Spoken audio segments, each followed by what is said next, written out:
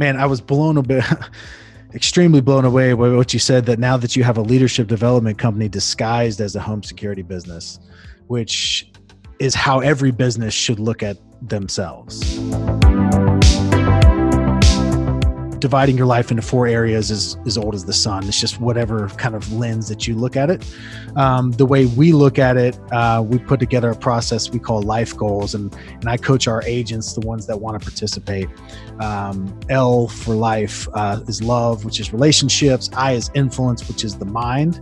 F is finance, which is business. And then E is energy, which is the body. And I take all of our agents that want to participate through a coaching process where we set 3 90-day goals for each of those 4 areas. So the people that come on board with our company over these next few months, which we know will be many of you that are watching this, we know that taking you through this process will be a life-changing movement that will spread across this country. People that are winning in all areas of life and now have a career opportunity where they're making more money than they've ever made. And when you combine those two, winning in all 4 areas and winning it financially to a degree that you've never won before, then very interesting things can happen, and that's how you can absolutely change the world. And the funny thing is, over that hour accountability call, we talk about business for maybe 5 minutes,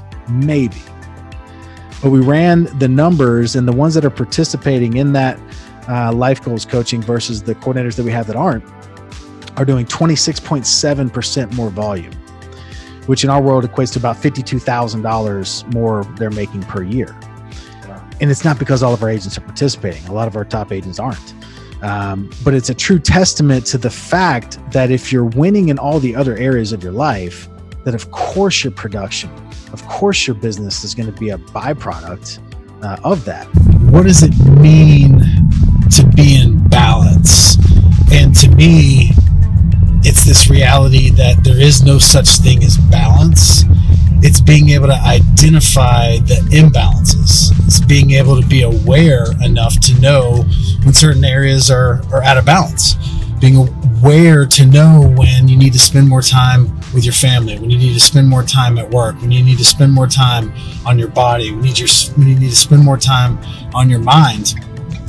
And it's really just this harmony of like constantly trying to balance the imbalances, but knowing that you're never going to be in perfect balance. Like there's never going to be this perfect work-life balance, but just trying to go all in all the areas so that you can try to maintain the best harmony.